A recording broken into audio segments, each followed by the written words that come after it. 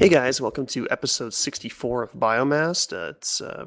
We're without Jason again, so hopefully we can stumble through this and get it done in a timely manner. But we are glad that you're joining us, either via stream or recording. We got a kind of a decent sized group of people here today and a good lineup of topics. We're going to be touching on a couple of things. We're going to start with some intros, do a CPM update.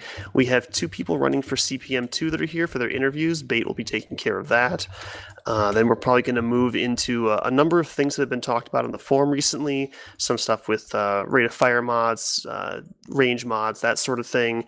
Probably talk about the change in the meta between what's been going on with the mobility change, with the assaults kind of getting a nerf and the logis and the commandos getting a buff and whatnot.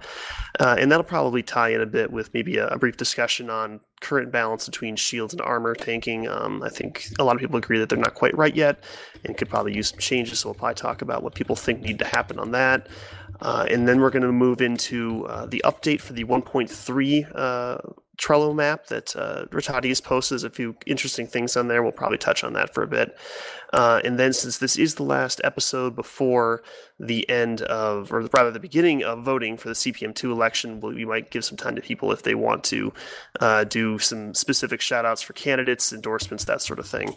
And then we'll go into our normal shoutouts and probably call it a night. So without further ado, let's go into introductions. I'm going to start at the top of the list with Darth Carbonite.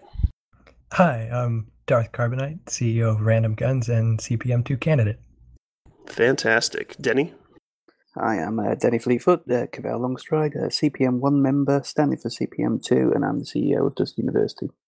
And he is very tired because he decided to stay up for our podcast, so we're glad to have you here.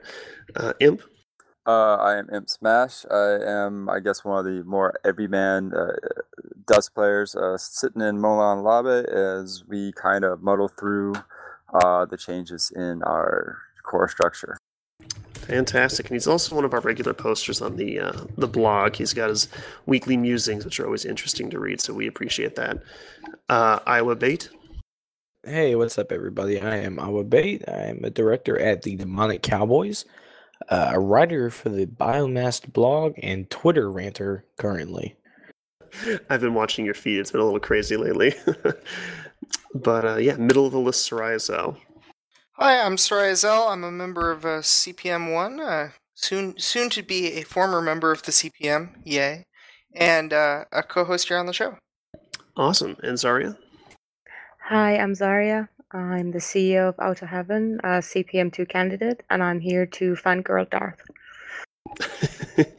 Awesome. And I'm Pokey Draven from OSG Planetary Operations, obviously a co-host here on Biomassed. I write for the blog, though not recently, and I am also writing for CPM2. So, moving along, let's start with the CPM update with Zell. What's going on this week, man? It's pretty quiet. We haven't really done much with CCP because they've been, I guess, Rattati's up in Iceland this week. I think Frame is back from Iceland this week. I can't keep track. They're moving around. Frame's back from Iceland, and Rattati is over in Iceland for a month.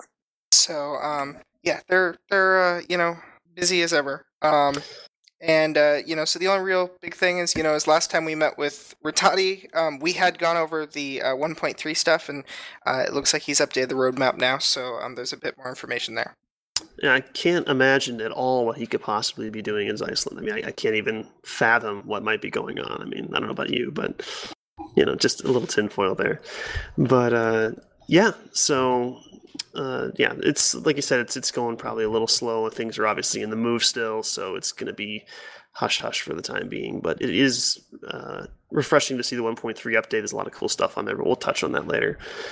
So at this point, I'm probably going to hand the reins over to Bait, who's going to do two of the CPM interviews and just get those in at the last minute here before the election cycle starts. So, Bait, take it away.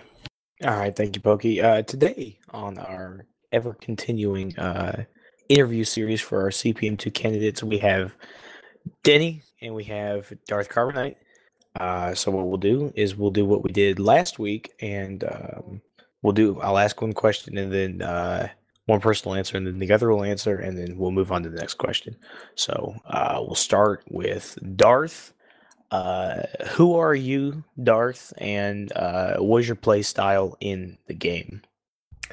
I'd just say I'm a normal desk player. I'd be lying if I said I didn't play vehicles primarily, but I'd like to think that I fill most roles on a regular basis. Outside of the game, just a normal person. Nothing too special. All right, and Denny? Well, I'm a Galante loyalist, so I'm pretty much maxed out on all the Galante infantry. I don't really do the vehicles very much because I suck at it. So I'm more infantry, commando, and a little bit of scout work in there. And Denny, when did you start playing Dust? Day one of the closed beta, so that would be the 2013, I think. Yeah, May 2013. And Darth? January open beta. All right. Why do you want to become a member of the CPM, Darth?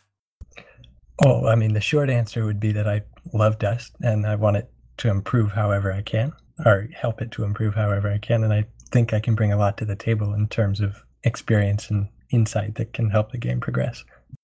And Denny, why should we re-elect you to the CPM?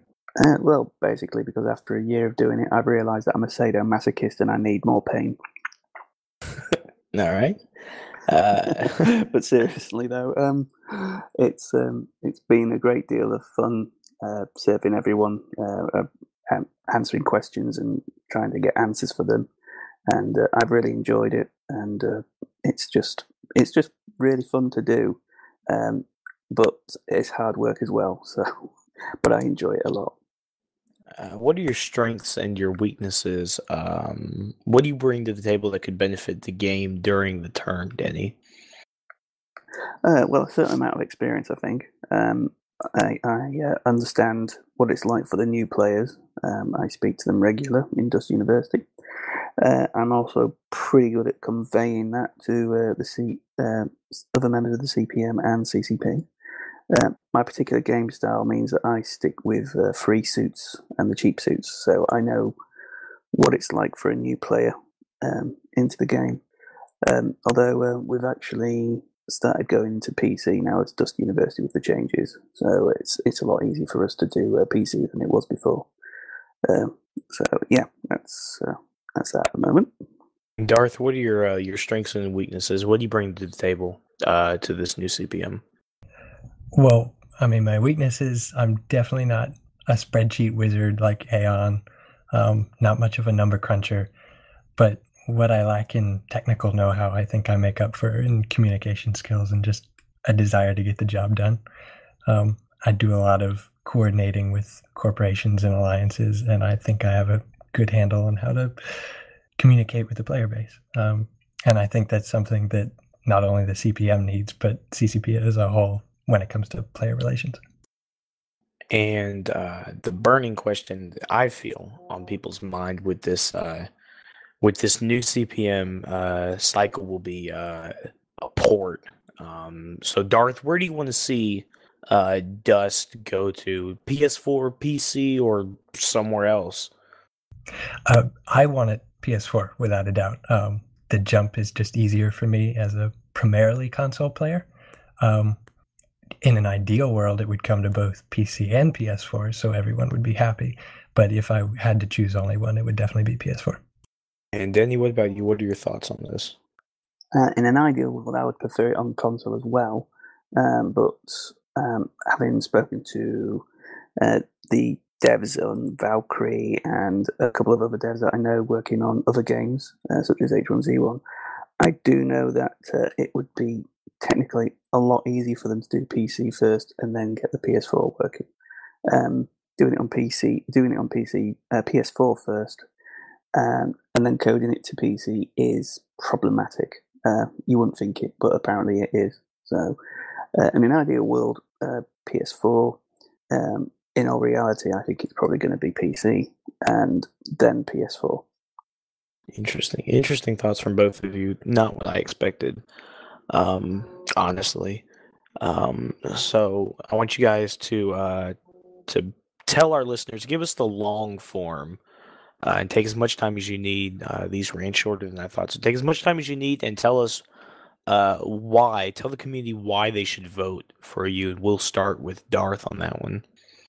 Yeah, I apologize if I'm being short-winded, but honestly, it's just the love of the game and the people, and I would not want to imagine my life without Dust or CCP. It means a lot to me at this point, so it'd really be awesome if I could help in some way to further the community's relationship with CCP and hopefully see it continue in the future and have the game we love stick around a little longer. And Denny, why should the community vote for you? Give us the long form. The long form. Well, I think that I've done a reasonably decent job on CPM 1. And obviously, before I became CPM 1, I was running Dust University since day one. The number of players that we've had go through Dust University is something in the region of about 6,500 to 8,000 players now, for 2 years. I do everything I can to ensure that the player retention is as high as possible. I do know that the uni has a higher retention rate than the game's background. I have threatened to allow them to send all the new players to do uni, but I think we need the tools in place before that happens. So yeah, it's just I would like to continue doing the work I've done, but also ensuring that should any port happen during the CPM2 period, that everyone's footprints in the sand, so to speak, have been preserved. Obviously, you can't promise things are going to be exactly the same. We don't know what's going on with that in that regard, but as far as getting the essence of what everyone's been doing in Dust carry over to the port, that would be one of my top priorities in CPM2, and I want to be there to ensure that it happens. All right. Well, thank you both for your time, and we encourage everybody listening to the podcast to turn out and fucking vote, man. Voting opens in 3 days, I think. So get out and vote. Also, shout out exactly. Vote because there's so many good candidates this year. Last year there was some great candidates last year, but there wasn't enough because it was the first one, and people were still feeling a bit burnt by the whole Project Legion debacle and the way that was handled. The game's progressing pretty well now. I mean, I just noticed today actually that we'd gone over 3,000 concurrent this evening, which hasn't happened for a little while. So that was quite gratifying when I saw that on EVE-offline.net.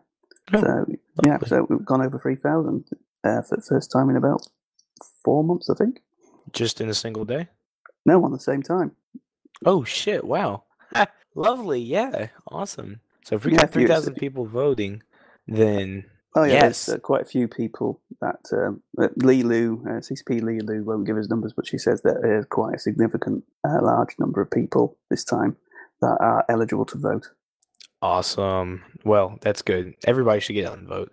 And with that said, I will pass the reins back over to Pokey. No, to me. What? Give me the show. Or let me have it.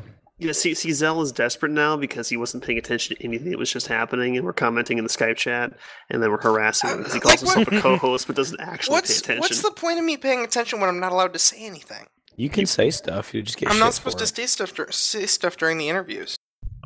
Oh, Jay was very clear about that. I mean, typically, if you're on a show, you tend to pay attention to what's going on at the show. Yeah.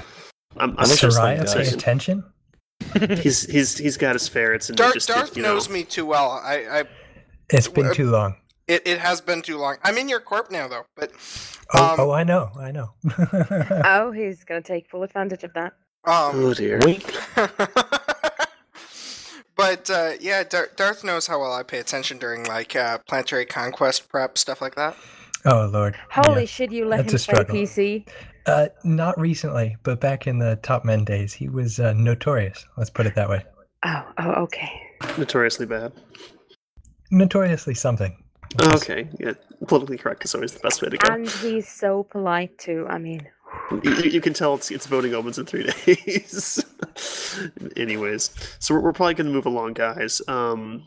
So yeah, obviously, as you guys know, recently there's been a change to some of the mobility stats in a lot of the suits, and in effect, basically, commandos and logistics had a boost to their movement speed, and assaults had a bit of a decrease. And this was to kind of bring in line a curve between, basically the amount of defense a suit had compared to its mobility. So there were some outliers before, and this basically kind of pushed things closer to that line, and it made it a little more even in that regard. So now, while that's interesting and all, what's really interesting is more kind of the shift in the meta that you see when a change like that happens, because speed is obviously a big deal in Dust, particularly when you see it in PC. Those sort of meta shifts become much more apparent in what's going on. So just kind of throwing it out to the room, guys, what have you guys seen in terms of behavioral change of players because of this shift? I know that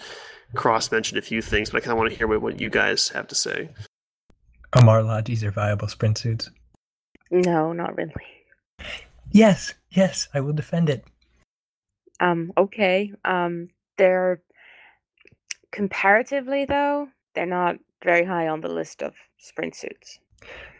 On the 4-point map, though, when you get that 3 very second short, spawn. very short, like a very short sprint distance. Sure, I mean they're for that edge maybe, but other than that, I mean no, it's very situational. It's extremely situational. Crushing my dreams. I'm sorry. I'm sorry. I didn't mean to. Forgive me. Shout out to Cat Merc. Now it's a party. You gonna join us, Cat? You want to do a short little introduction while you're here? I'm a cat.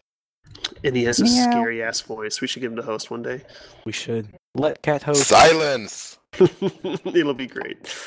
But yeah, I mean, it's for me, it's certainly I frequent the Logi and the commando suit, probably more so the commando. So I mean, in terms of viability, I've noticed a rather big increase in terms of what I can do. I don't feel like I have to stay in one spot now. I can actually move around because I've got a little bit more movement and mobility, and I've been playing with the assaults as well, and they don't feel like they're gimped. I mean, it's obviously a bit of a nerf, but they don't feel like I'm hindered by this change. Now, I know one thing that Cross brought up earlier in the pre-show, and then he failed to actually show up.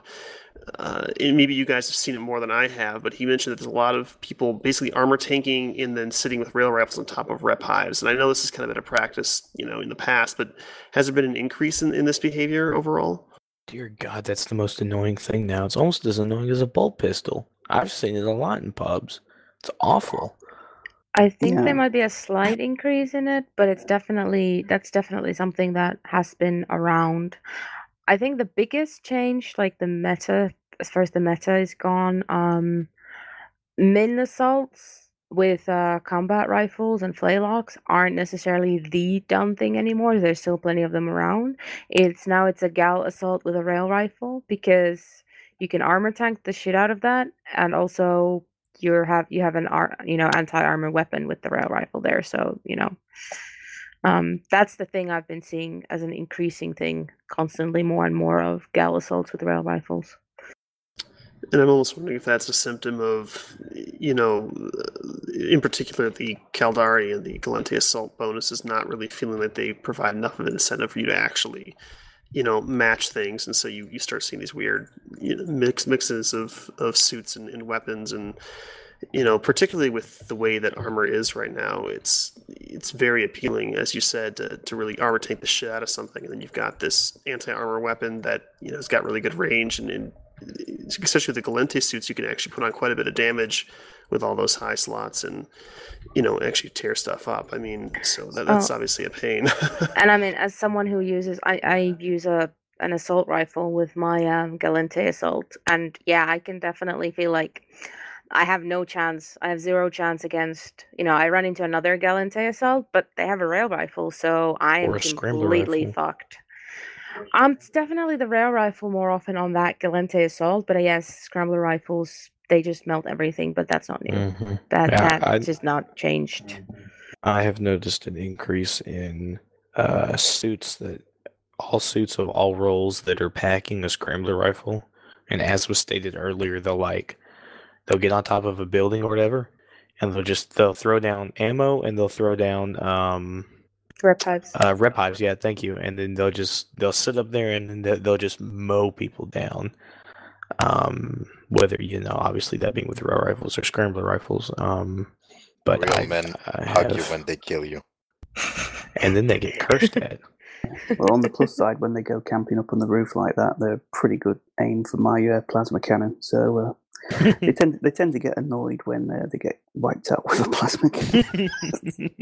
Well, you guys got to remember that I think range is kind of undervalued a lot. The assault rifle is a good rifle. It's just you're never in its arsenal Considering the meta. compared to rail rifles and like all those other rifles. It's like, all right. Yeah, there's not much of a separation in DPS, but a huge separation in effective range, and that's Exactly. I think why we see that. Yeah, What is the effective range? Yeah, me and Rattati have been speaking about that quite a bit because I think he's Galante, obviously, with the Rattati officer Of course, being he Galante. is glorious. And we basically agreed that the AR should be basically short range, but insta-death if you get close enough to it. And it should only be second to the HMG in terms of its damage output. Well, it's very much not in that position. Yeah, we know. It's not at all. Well, also, If you run a breach, you could do that. Yeah, The breach is reasonable. takes- The breach is reasonable. Takes I a mean, heavy the amount burst of skill though, is good. because Breach and Commander. I've been running those Aldotech burst assault rifles. yeah, Are the ones that you get from the daily missions or whatever. I love getting 15 of those a day, by the way.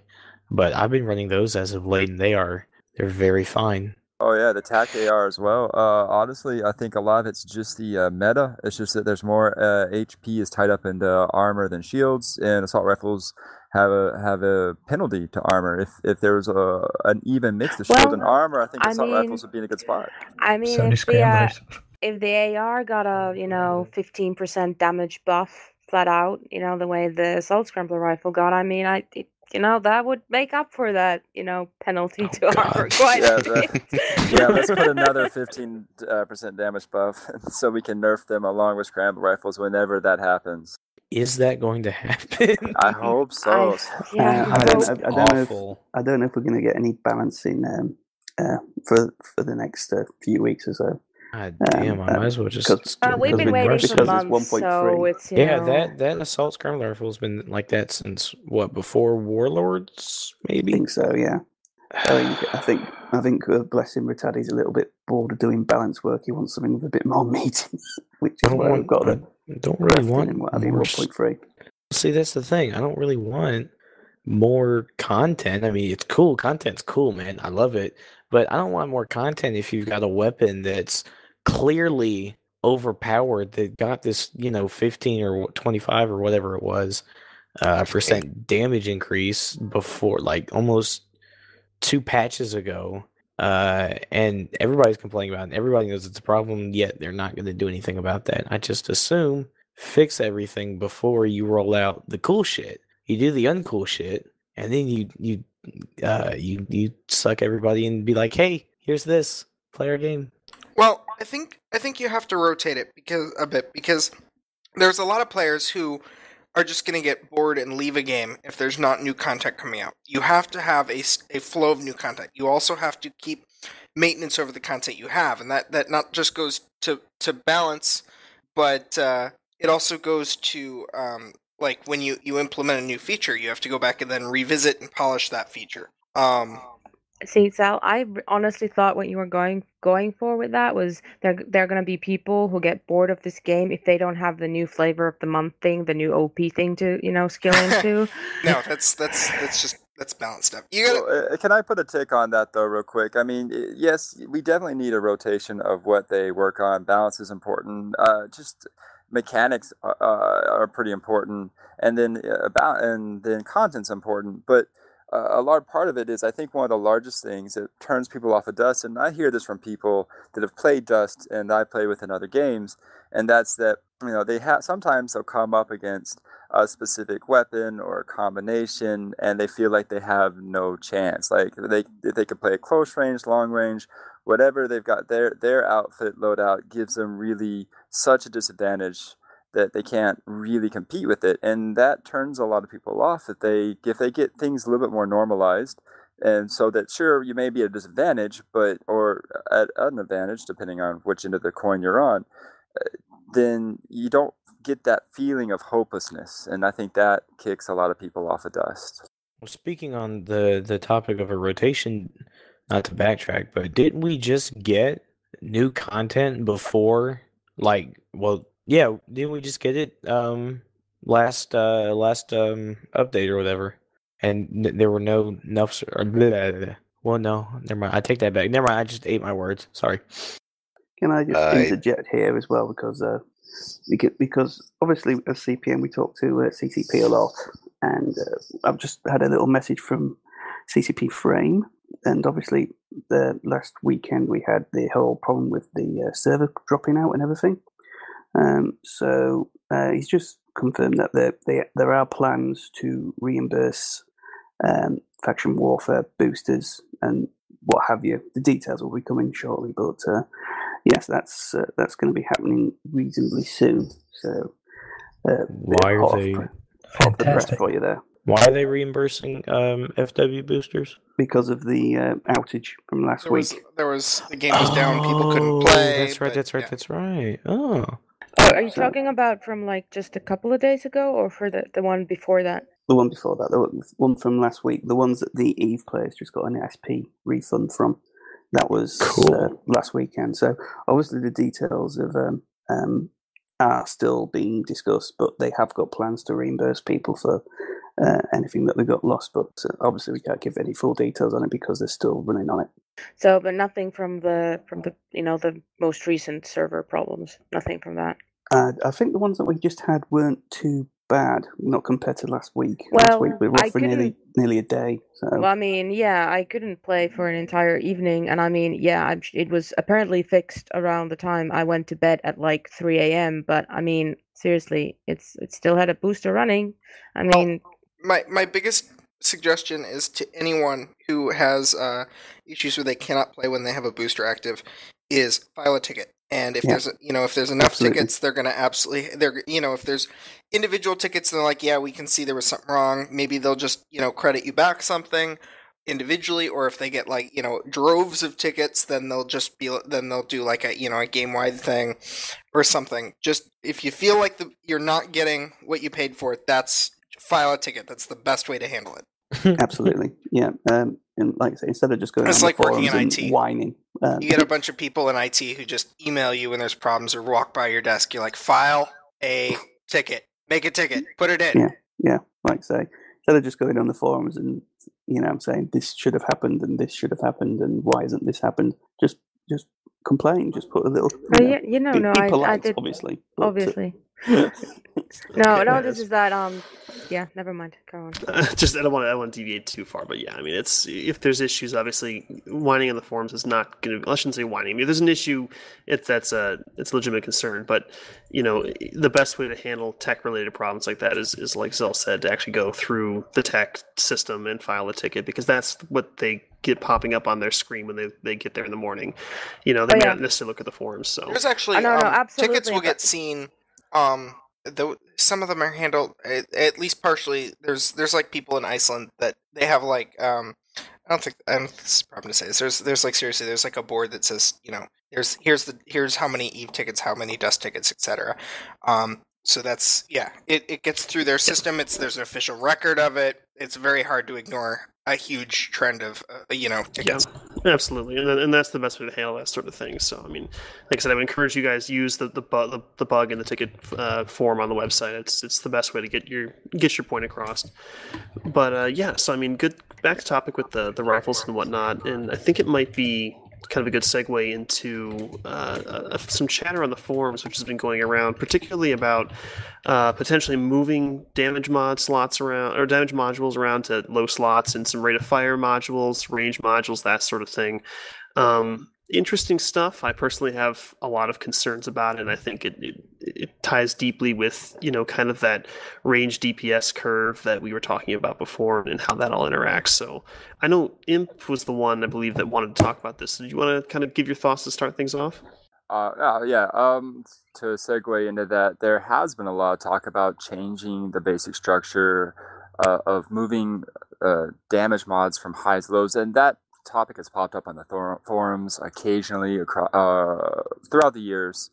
And there's the point behind it is that shield tankers, and not unrightfully so, feel like they're at a disadvantage because not only do armor tankers have more health, but they also have more damage. If you want to go for a pure, just straight up fight, head to head play style, which is important when you're getting to the nut of defending a base, like when you're in close quarters and whatnot.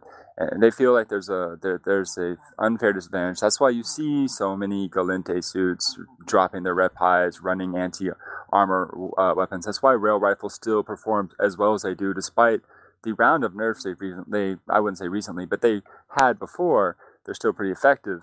And I think that's because the balancing is backwards. They should probably balance armor and shields before they balance weapons, but that's a separate topic. And so people are talking about moving damage mods to lows, making a new mod to either put in a low or to put in a high that the damage mod had to vacate, which is a rate of fire increase. There are so many ideas popping around right now. I just want to start off by saying that I don't think that they need to move damage mods to lows. Shield tankers, there are other options. Now, I don't know about the rate of fire. I'm sure everybody has a opinion on that. And there are even other mod ideas going around, like accuracy mods or range mods. And people are just talking about adding so many more options and, things like that. Well, and I think in particular you've got a real problem with drop suits where you have a lot of low slot modules and not very high slot modules. I mean, when I run armor suits, I pretty much always put damage in the high because, what else am I going to do? I mean, sure, you can throw some E-War in there or, a shield mod and if you want to, hybrid tank, God forbid. But I feel like moving content down from highs to lows is gonna just kind of further that problem where you're kind of out of options for things to put in your high slots, particularly with the armor suits. I pretty much have a standard issue suit by now. One damage mod, one shield mod, one meal steam. Done. All of my suits are like that. They're armor based. Yeah, because what else are you going to do with it? There's just not much utility for high slots. And then there's this talk of, adding rate of fire mods and putting that like in the other kind of slots. So you'd have, for example, damage mods in the low and then like a rate of fire in the high. It's like that's going to cause all kinds of problems because now I guarantee you people will stack those and you're going to see a massive spike in DPS. Time to kill is going to, just tank. This sort of discussion really concerns me because I think that it's going to cause a real heavy shift in the meta that's not going to be good. I mean, we've had rampant damage in the past, and they finally toned back damage mods because of that, and this is just going to kind of, reverse that problem again. Well, I'd like to add to that. It doesn't actually fix the problem. So currently, right now, armor suits can armor stack and still have decent regen under fire, of all things, plus have a damage advantage over shield suits, which would have to sacrifice their tank for damage. They can get more speed, which is sometimes effective, but in many situations, especially considering how the maps are designed with most of the points being in close quarters, that speed's not going to be as helpful as just more flat-out HP. And I guess I would say the biggest issue with that is that even if you move your damage slots to lows, then you've got the same problem, but now for armor tankers. Armor tankers have everything in their lows now. They really don't have anything to put in their highs, like you mentioned earlier, Pokey. And then shield tankers are the ones with the HP and the damage, and then armor tankers are just sitting there with HP or damage, much like shield tankers are now. It doesn't fix the problem, it just shifts it from one group of guys to the other group of guys. And that's not the way to solve a problem. Yeah, this also kind of goes into, the balance between shields and armor. And I know that Rattati likes to maintain that things are fine, but, if you play the game, it's difficult to make the argument that shield performs just as well as armor does. You can say it's hit and run, but it just doesn't end up working out that way in actual gameplay. And I mean, I don't know if giving them damage is going to fix the issue, because like you said, it just kind of shifts it the other direction, where now, one side has a lack of stuff to put in their highs, and now shield is running, HP and damage. I feel like something else needs to happen to make shields feel like it's worth it, to a point where, okay, yeah, you can have stacked armor and damage mods, but you could go shields if you want, this and this. And I feel like we really haven't clearly defined exactly what needs to happen, or where we want shields to actually perform. I mean, they're kind of in this, they're hit and run, they've got better regen, but there's a lot of subtle nuances to how that actually works, and I don't feel like people have actually hammered down exactly what they want to happen. So I mean, like, from your guys' perspective, I mean, where do you feel shield is lacking? I mean, what can change that would make it better, assuming that these damage mods stay as they are, and we're trying to actually, kind of counteract that advantage that armor has of having more HP and damage versus what shields need to have. I mean, what do you guys think? I would say shields lack variety. Yes. It's when people say hit and run, shields are actually very, very good at that. Just that's the only thing they do. Armor can do pretty much anything, and that really depends on the Maybe I'm armor just modules running that you everything. use. The one shit, Cat. I'm sorry about that, Cat. Did not mean to interrupt you. I'll bite you. Yeah, you cut out. You're Yes. still talking. Bite him. Do it. No. Maybe I'm not. Maybe I'm not doing it right. I only run one suit. I run a Caldari Commando. That's a shield-based suit. Everything else is armor. I just Caldari prefer Commando armor. I can tell you, Pretty bad. you're probably doing it wrong, because that's basically Right. what I do, and it's safe to assume that whatever I'm doing in the game is probably Okay, horrifically wrong. Caldari Because- Commando well, because has I find it- absolutely terrible shield delays. Like, Okay. just- Okay. Maybe I should skill into Caldari Assault then, because I find it hard to, and like I said, maybe I'm doing it wrong, but I find it hard to tank shields. Like, I think I've got an Energizer, a damage mod, and an extender. Oh, and then the other one, the shield thing that goes on the armor side. I forgot what that's called. Regulator. Regulator. There we go. Regulator.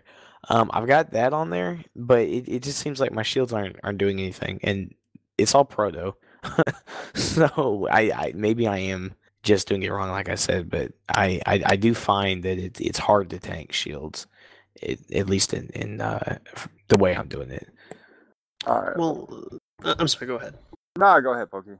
I guess what I'm kind of getting at is that even if the shields are really good at hit and run, if that playstyle is not useful enough in enough number of situations, like if that's only useful 20% of the time, you're going to have a problem. Because I mean, if someone says, well, you can armor tank and be useful 80% of the time, or you can shield tank and be useful 20% of the time, which one am I going to pick? I'm going to go with the armor, obviously. And so I think you're onto something there, where there's just not enough situations where I feel shields would be the ideal choice. And I think that ratio of usefulness in a given situation is just way off. Well, see, that goes back to, I've said this many times before, map design. A lot of the points are just too enclosed. And you got to understand, I say this from both perspectives. I have traditionally run an MR assault. I am huge on armor tanking, but when I picked up the Sentinel about a year ago, I went into Caldari Scent. So I kind of get the whole, how are shields not so good when you're trying to fight out, when you're trying to fight outside of, I guess, a wide open plane. And what that comes down to is exactly what Cat just said, and what Pokey just said. Not just Cat said variety. He said that he's looking for situations where it's good. And you got to remember, back in the day, back in closed beta, so I'm sure everybody here remembers this, and half of our listeners do as well, and that shields were, king. And why was that? Because there was one type of shield and one type of armor. The armor had a huge penalty, 10% penalty. They also had less health and less repairs. Were they only No matter how you do the math, shields always came on top. And I know that because I did the math. Okay, well, yeah, they're fair enough. So there was a huge buff to armor, and I was, again, I'm Lamar. I was super happy about it. We had a variety of mods put in. Pharaoh Scale got added, Reactive got added, armor reps got better. Later, when assaults got more slots, we could put more on. And then shields got a small nerf on top of that. They got a delay recharge nerf, and it was a bunch of buffs and then a tiny nerf combined. And then, all the points are in armor territory, I guess you could say, topographically. My English is going away. I spend too much time in Japan. Topographically. And so, you want to say how to solve this problem. We don't need to move damage mods to lows. Shields work better at long range. I guess you could say an accuracy mod in the lows, like, it wouldn't hurt. That's something you could do. I don't know about rate of fire. That's scary because mass drivers and damage mods on a building, no thank you. But you need a variety of shield mods. You need shield mods that have the penalties that armor has, have extra HP. You need just more variety in what you can put in your hides, and then even armor suits might find themselves going for maybe say Mimitar. Most Mimitars are speed and armor tanked. You could start seeing, Mimitar that are honestly fully shield tanked and that have a lot of speed. I mean, what exact changes would you suggest? I mean, are you looking for shield mods that have bigger values, but then the associated downsides that are more noticeable, like an armor plate would? Well, basically, yes. Like, for example, take Shield Extender and Feral Scale. Those are the two comparable mods. Feral Scale has no downside. Shield Extenders have less HP, and they have a 6% delay downside. Like, first off, I don't think you can compare them directly due to the other variables outside. Like, you can just say one has less HP than the other because one also doesn't have self-regen. All suits have regen. Yeah, shields have regen, whereas armor doesn't. All armor suits have. Every suit I in the game right now has at least a one HP a second regen. You can't really call that regen unless you want to wait 5 minutes. Well, no, I'm not saying it's going to be battle viable, but that's the thing. That's the thing. It's the higher HP, much lower inbuilt regen compared to slightly lower HP but much higher inbuilt regen. That's like that. They do balance out to some extent. I'm not saying the numbers are necessarily perfect, but yeah, you can't just say that the HP value should be exactly the same when the regen values are so completely different from each other. No, I'm not saying that. I'm not saying that shields should be as high as armor. I think there should be a disparity. I think armor, again, I'm a Mar. I want my armor to have more HP than shields, especially seeing as I'm not going to be as fast, or I have to sacrifice HP for speed. You also have to remember that the current plates come with a significant strafe penalty, so in a 1v1 fight, you take more hits. So if we gave shields about an equal ratio but still kept the same speed penalty, it would be kind of disastrous, I would say. No, I'm not. Again, I'm not saying that you should. Just making it clear. Yeah, I'm not saying that they should be equal on that terms. I'm just saying that the reason why armor has all these options, the reason why armor is better is it has these options. Is Pokey asked me specifically what I would say. I would say that the shield extenders and the Feral Scale, which they are, they're basically the same thing. They're not supposed to be the exact same thing, but they are the base lowest penalty or HP extender for both the armor tanking types.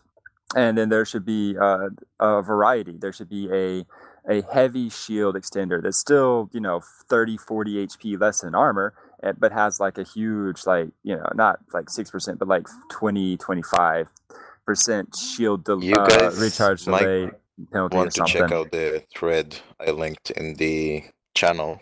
It's basically me, Breakin, and Ripley came up with 2 new shield modules that should do exactly that, to give shields the variety they need. Yeah, no, I've read that thread actually before, and it's stuff like that is what I'm talking about. Those are the changes we need. Just, I don't want to make shields tankier than armor. In fact, I really hope they never do.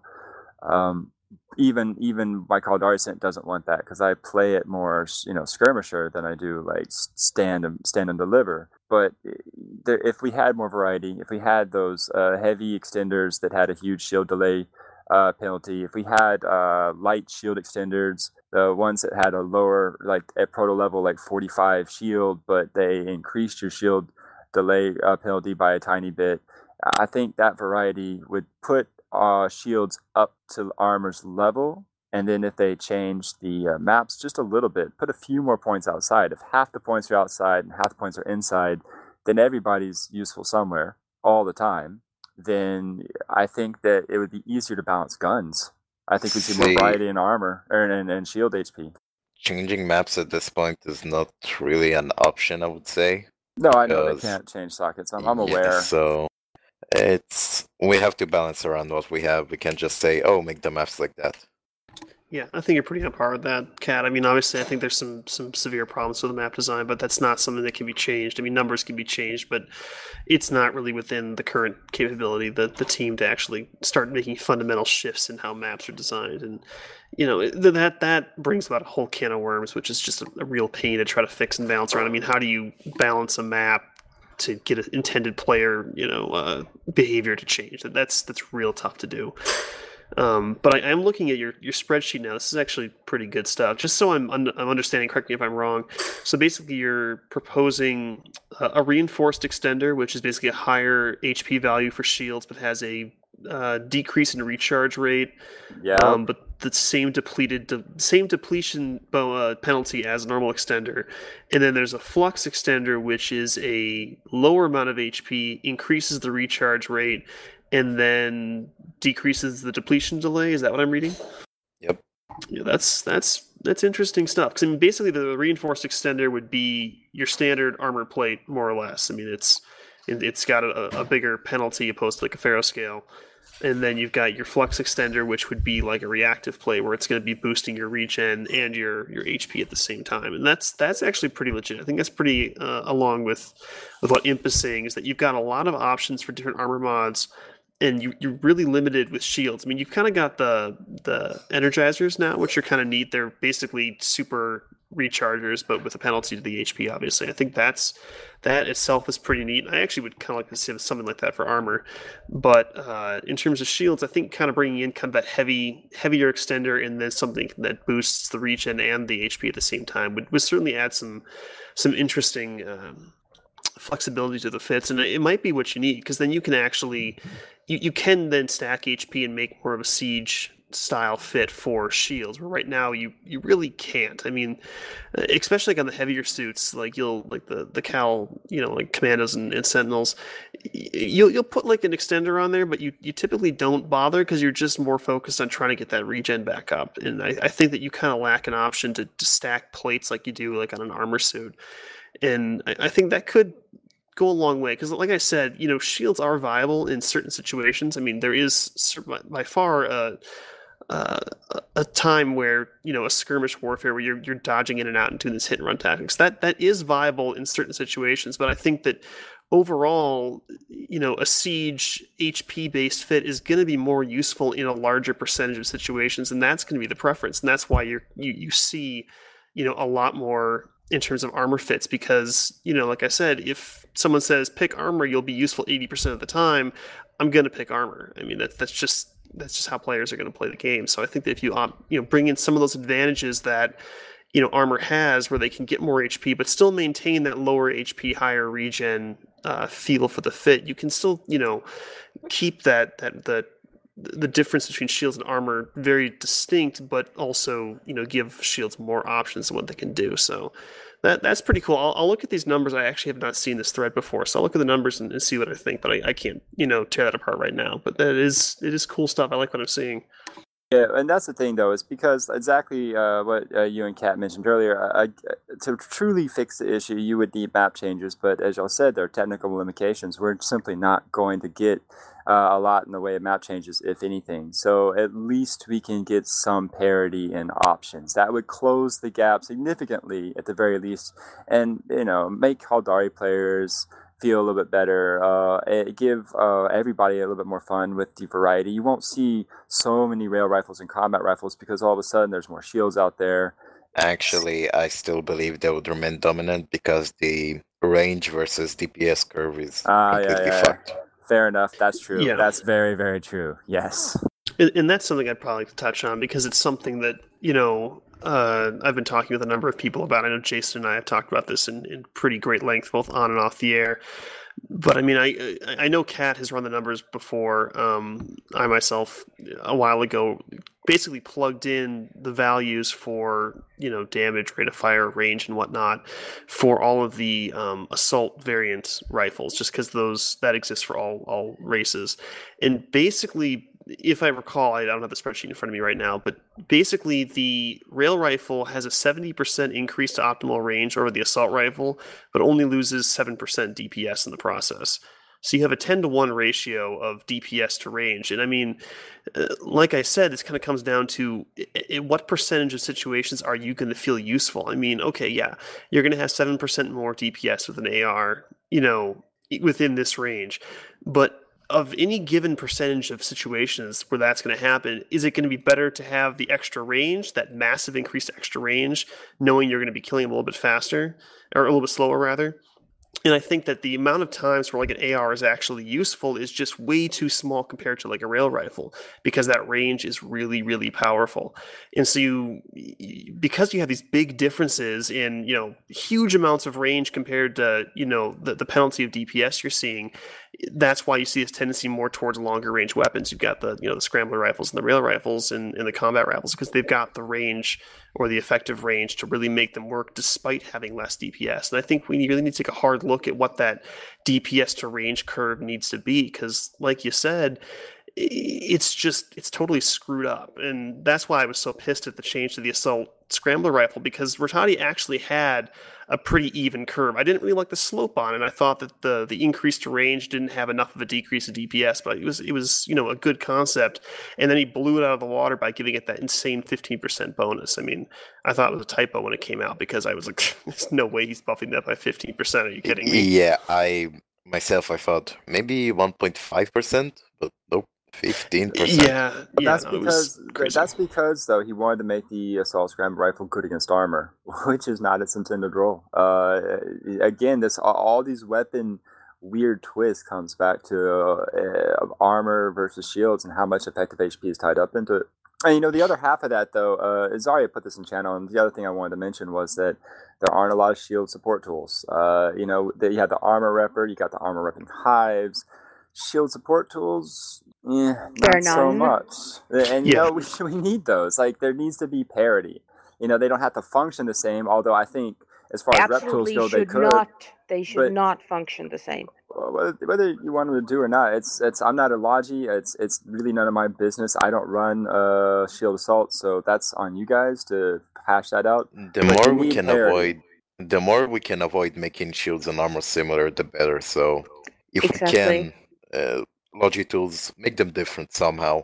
Like coming back to the map design thing, if I could, I would make it so that shields and armor are completely different, have only their usage case, but in all the maps have a use for both. But it's clearly not the situation. So, well, and I think Imp totally hit on something, which is why I was kind of irritated with the change, is that if the meta of the game is leaning more towards armor, then the scrambler rifle, which is not going to do well against armor, is obviously going to be underutilized, because it's just not going to pack the punch it needs to do. I mean, if armor is being used 80% of the time, the scrambler rifle is going to struggle that same percentage of time.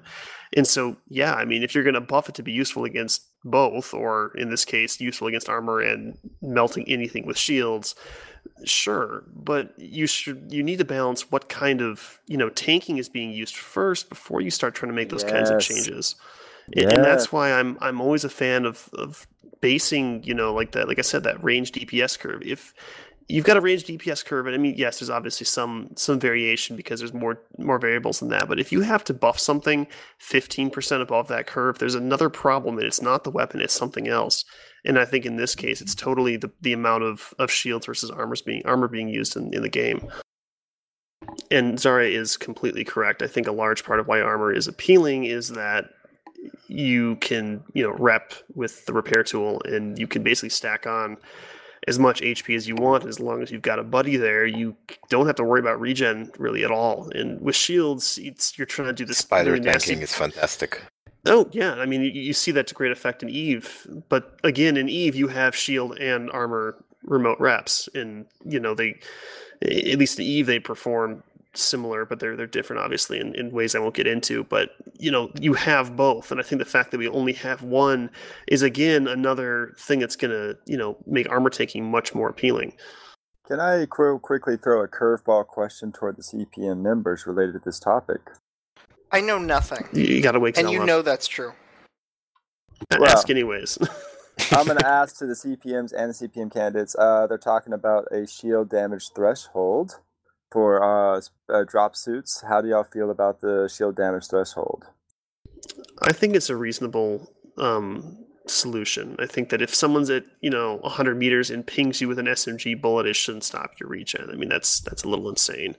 So I mean, having a very, very safe and reasonable threshold would kind of prevent that behavior, because you don't want to screw somebody because I spray an SMG in your general direction. So one thing clips your ankle, and now you've got to wait 6 seconds to get your regen back. That's. I would agree with that. I mean, I was particularly irked in the way that when this was applied to vehicles, but that was more because of the fact that it was specifically designed to reduce the amount of people that could do damage effectively to vehicles, rather than the actual concept of requiring a certain amount of damage to actually trigger that process. Yeah, I'm cool with I actually think, as a rule, all weapons, no exception, should be able to stop shield regen at their max effective range, because otherwise they're no longer effective.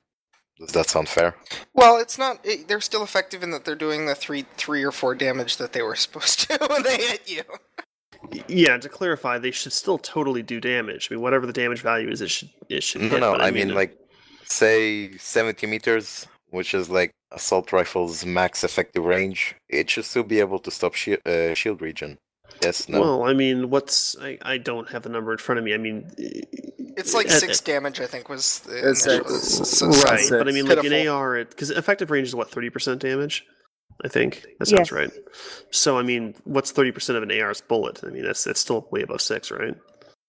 Way above 6. It'll be like 10, around 10, something like that. I Okay, think so yeah, I mean, I think that is pretty fair, though, Kat. I mean, if you're within effective range, then you should still be able to actually, do enough damage that the person's going to care. And in this case, a shield tanker should care because of their shield stop. But I mean, I think they were really poking at an extreme case where, you didn't want like an SMG doing 1 damage and that caused them to stop.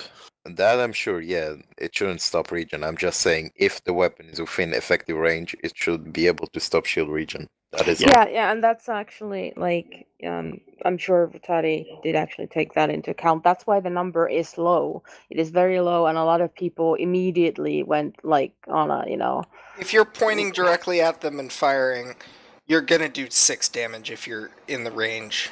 6 damage times, what's that, 13 for an AR? It's still decent damage over an entire clip. Yeah. 13 per second, I mean. What do our CPM candidates feel about this? Be very careful with it. Run, you fools. Darth, you go first. Tell us more. You got to take it slow. I mean, we can't have. That little giggle from Zaria. Yes, take it slow. Go on. No, no, I agree with you. Okay, sorry. I'm tired. Yeah. It's 6 a.m. here. Okay, I So haven't immature. slept either. No rest for the wicked, Zaria. Yeah, indeed. Well, that's the thing I've been saying about that's been my feeling about a lot of things going on in Dust for the entire time I've been playing Dust. Changes, small changes at a time, but in a way where you actually return and look at the feedback and look at what the effect was, and then you tweak it in the direction it needs to go, rather than massive, huge one-time changes and then you just leave it there for 6 months without touching it, because we all know how that ends. That's how we have the scrambler, the assault scrambler rifle where it is right now. That's how we got the Kaldari Logi being the worst suit in the game for how long. I mean, the massive change in either direction is never a good idea. So small changes at a time, and see, like, actually react to the the effect it has. And then if it's not enough effect, then you tweak upwards, and if it's too much of an effect, you can tweak downwards.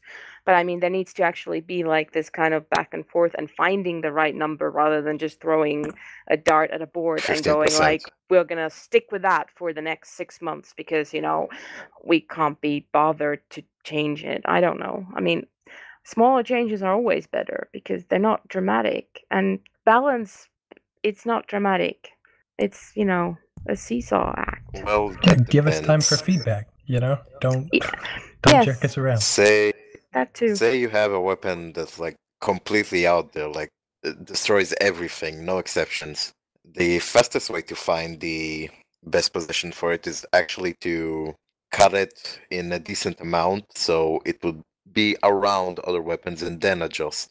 It's Yeah. not always the best to just incrementally do it. Yeah, but I mean, there's still some sort of you still have to like take a sensible approach to it, because if you cut too much and if you cut in too many ways at once, because there's also a difference between like going, okay, this weapon is really outperforming everything else. Do we just cut damage a lot, or do we cut damage somewhat and then we cut magazine size, and then we increase reload, and we decrease range? Like, there's So that's what CCP did to the plasma cannon before launch. I think so, but I mean, we remember what the Flaylocks were like in early Yes. PC Flaylocks, and then they got the Nerf hammer. I mean, they got the Nerf hammer. I mean, I don't think it needed to be nerfed that much. It's just the fact that it was nerfed in so many ways at once. Each one of those nerfs individually wasn't that big of a deal necessarily in the long run. It was the fact that all of it, like, you just kind of, take and hack away at everything about the weapon at once. I mean, that's once again, some sort of a middle ground. Just kind of, change something and see if it works, or, change a lot of things a little bit at a time. But, don't go, the dramatic changes, just in the history of Dust, the dramatic changes have never really been the best way to go about it. Never. Well, it's funny you say that, Zaria, because that is exactly what happened to armor and shields when they added the armor options and the shield option and the nerf shields tiny bit. Actually, I'm curious as to what Dene has to say about this. Is he asleep? He might have fallen asleep. he might There be is. asleep. He's there. He's talking. Very nearly asleep. Listen to you. Beginning to nod off. See, yeah. Denny has an excuse to not be paying attention during the show because it's freaking late there. He did finish what he came here for. I just don't pay attention because I'm bad at life. It's 4:15 in the morning. Just basically repeat that again. I caught the tail end of it. Okay, so Dene, they're talking about the shield threshold for suits, like there is on vehicles. Currently, the number bannering about is 6. Do you think that shield threshold to stopping shield regen on suits is a good thing? If the number's okay, like, what's your general opinion on this whole thing? I think, as a general rule, the shield armor balance is not far off getting right now. After all the to-in and fro that we've had over 2 years, it just needs a few more tweaks. I would agree that the shields are less viable than the armor. And I say that as an armor tanker who is absolutely crap at playing the game. Particularly the breach ARs, they're great at getting rid of shields, but they absolutely suck at getting through armor.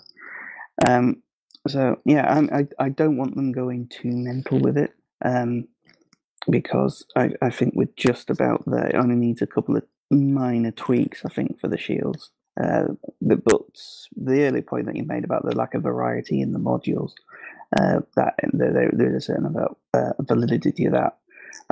I would like to see some sort of resistance module myself for shields, at a cost of some CPU or something like that. So,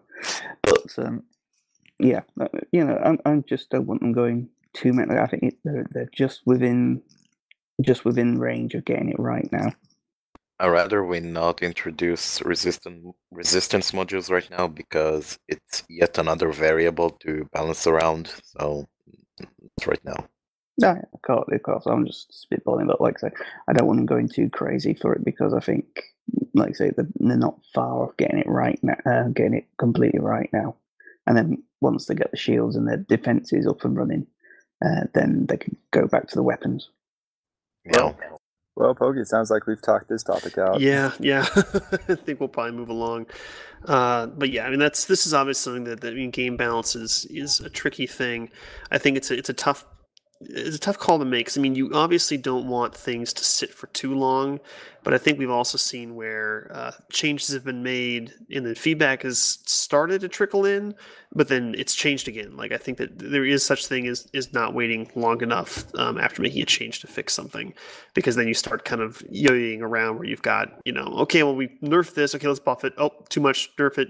You have to find the fine balance between the amount of time to wait between changes. And obviously, as Zaria was pointing out, as well as many others, if you have a lot of factors that go into something, and I mean, let's be honest here. I mean, I love doing spreadsheets as much as the next guy, probably more than the next guy, but you cannot quantify every single aspect of a game. It's just there's not a way to possibly factor in every possible nuance of balance, and so you can base your changes off of math, but you can't trust it entirely, because you got to take it slow, take it carefully, and don't make big sweeping changes, because even if the numbers line up, it probably won't actually work out that way in the field. So it's take the time to get good feedback and then actually make changes that are responsible but conservative as well.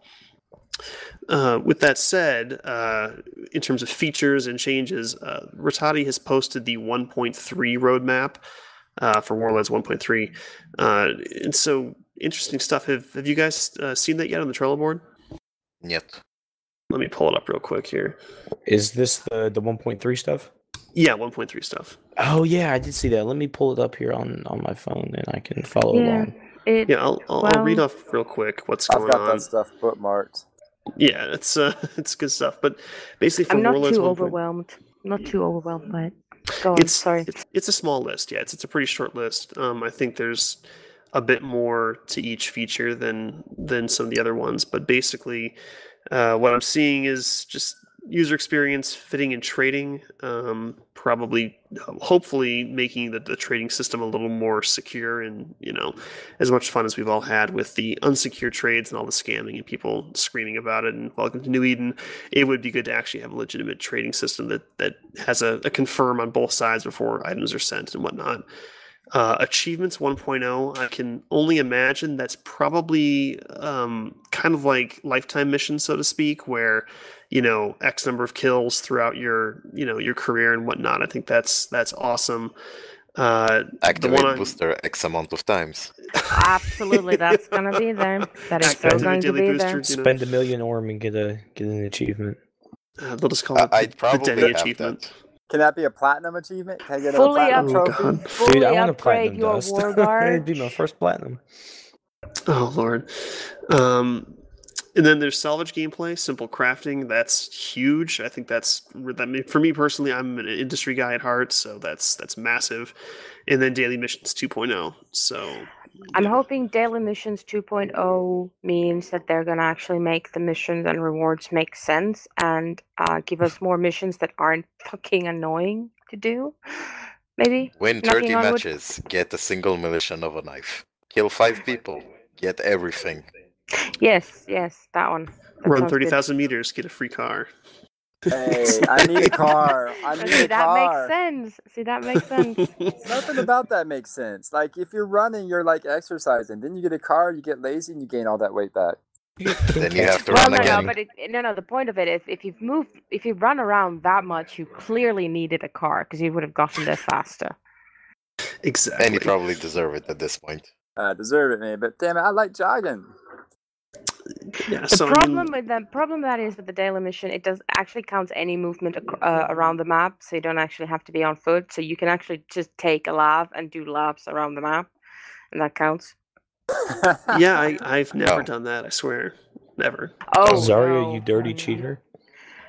Excuse me. It's only I I've really- done it too. I've done it too, Zaria. I've jumped in my lab, driven around in circles, tried to roadkill a few peoples because haha, and then I got a free car so I could do it again. My gallant asshole doesn't care about this because I can already run it all in a single match. Huh. Well, it depends a little bit on what the distance is and what the map is, and if there's actually enough things to do to if, you actually want to just spend half the match running around. I mean, sometimes That's boring already enough. what I do in Just my be a gallant Logi. assault. You'd spend time running around the map. or dying and respawning. Or Anyway. sitting behind Spending a lots of heavy. risk. But yeah, I mean, the daily missions 2.0, I think there's a lot of discomfort with some of those missions. I think that they could certainly have another look at them. I think the Probably one that not. is the most insane one, I think, is the assist with a vehicle turret, because the problem with that is the great thing about it is that the turret installations count for it as well. However, the problem with it is that it only counts infantry kill assists. So if you help someone kill a turret or another installation, that doesn't count. If you help someone kill a vehicle, it doesn't count. It only counts vehicle kill assist. But the other things do show up as kill assist on your kill feed as well. So that's just they're kill assists. Why don't they count? I did If not know it's that. doable, You know what's I worse? honestly did not know that, unlike Zaria. a certain mission. You know what's Yeah. worse is the Stavent missions, activating the instant booster fucking 4 times in a single day. Well, yeah. Awful. Yeah, that one's, but that's one of those where okay, that's you either want to spend the Aurum to do that or you don't. That's nothing to do with game. I don't really like that any of the daily missions have don't involve playing the game. I think it's silly that you have to buy the daily mission. But I mean, once again, it's one of those things where they need to be things for people to spend Aurum on, because they need to sell more Aurum. I can understand that, even though I don't like it. It's the ones that are, play the game, but how can we make it more annoying for the people who play the game? Installation I like kills that. I like and that. hacking. Pay for the daily mission. Pay for daily mission. Pay to win. Illuminati Plasma cannon confirmed. kill assists. No, I mean, getting the daily mission, that's one of those, it's not completing that one daily mission. That's not, you're not winning anything. You're getting sometimes I basically just get more boxes. I mean, I really don't need more strong boxes, so I'm not gonna, activate instant boosters to get more strong boxes. I get The day 15 you from any open it- pub I do, so I mean, whatever, I have enough of them. The problem with them is that, when it's you need all 10 completed to get a key. And it's it's not really worth, 2,000 Aurum to activate instant booster 5 times to get 1 key. So, no thank you. I'm not doing it. Yeah. I mean, in effect, that those missions basically allow you to get more for your Aurum because you're getting an extra bonus on top of what you purchase with the Aurum, which is the obviously the extra experience. And I get that, that's fine. You don't have to do it, but like Zaria said, when you have situations where you're basically obligated to do that particular mission to get the daily reward, that's when it gets really annoying, because it's I feel like because I got the RNG rolled me a instant booster mission, now I have to do that if I want to get my daily reward, which is very annoying. I mean, I can get that. I don't really mind the mission itself, but like you said, when it's required, that's when people get pissed off, and I think that's a pretty reasonable reaction. Yeah, I mean, it's generally speaking, the fact is that at least, you can re-roll the missions for more Aurum. The 100 Aurum for re-rolling is still considerably less than even activating an instant booster once. So that's what that's the daily logging Aurum. As long as you don't have to re-roll every day, I guess that kind of balances it out. Now that we get the daily. We get the Aurum for logging in.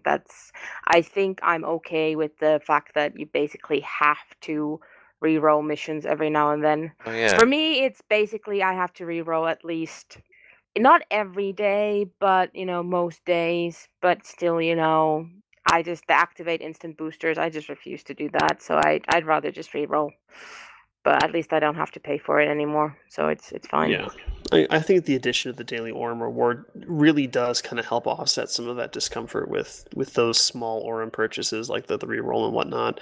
Because I mean, it is a little frustrating when you have zero means to actually counteract that without actually spending money. So I think that was actually a really amazing thing they did was adding the daily Orem, because like you said, you can use it for small purchases like the reroll and whatnot, which is nice. I almost kind of also wonder, because I think in the past he mentioned for daily missions stuff that was a little more specific, like get X number of kills with the combat rifle, that sort of thing. Can you shine any light on this, Zell, or is this all pretty well NDA'd? I was reading an article online. I'm so sorry. I'm asking if you can shed any light on what daily missions 2.0 on the roadmap actually means. I know the answer to this question, but I don't think I could share it now. Let me rephrase. Is it changing what we currently have or expanding it? Or can you not even say that? Probably both. Probably expanding more than... Prepare for lawyer Overwatch. I mean, I don't know. I've doomed him. Illuminati confirmed. Expanding, improving. It's much the same. There's. I'm trying to help you get around missions is just too constrained. There's just not enough there. Okay. I mean, I have a quick. In that case, Zell, how about this? Is the 2.0 considering about adding new stuff at all?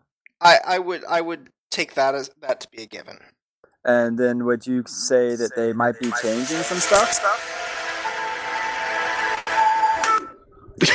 Tinfoil. Illuminati confirmed. I'm going to say that every 5 minutes now. Zell can feel the sniper round, or the sniper laser on his forehead.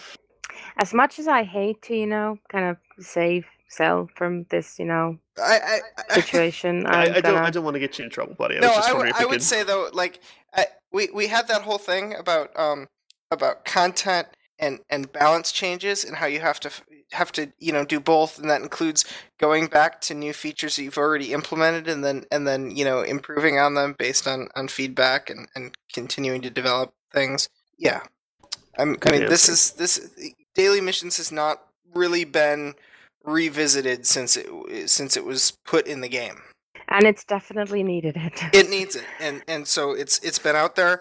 There's data on how it works, and now that they want to put more time into improving it. I just when you brought up Loki about the hints at making the adding more daily missions that are much more specific, like the whole getting X number of kills with Nova knives or whatever. I mean, I can see the appeal of that as a type of trying to get people to try different things. I'm just afraid that that's just going to lead to it being extremely hard to do your daily missions if you get a really weird set of them. And I just don't think they need to Nova be made unbearably hard. I'm not saying specifically the Nova knives. I'm just saying I can't Nova knife anyone. So I'm just saying if it's if you're not if it requires being skilled into specific weapons or specific suits that you're not skilled into, rather, whether it's by choice of focusing on something completely different, or you just don't have the SP to have everything yet. The fact that okay, I need to go around killing people with militia Nova knives for a daily mission, that the reward isn't all that great either, but I just have this OCD and I have to do all my daily missions, or I break down and cry. I just don't think it's necessarily necessary. Fun. And one thing I'm concerned about is that I really felt this at the last event, where the requirements for what I needed to do to get the reward were such that I stopped caring about the actual game and I focused just on doing event criteria. Mm-hmm. And you don't want to see that happen with events, where people are doing weird random shit to get their missions done instead of actually playing the game. And so I can understand some caution there. But that's the thing. That's exactly what happens, though, because you have daily missions that are so. I mean, it's the thing between you have hack primary objectives versus destroy installations. I mean, if you are a dropship pilot or even a tanker, when do you ever you don't you don't leave your vehicle to hack points. I mean, sometimes you do, and sometimes like I know hero tankers in PZ going and hacking points, and that's awesome. But I mean, that's generally not what you do, simply because you leaving your vehicle to do something like that is basically you're sacrificing that vehicle, and in most circumstances, a point hack is not worth it for most vehicle pilots.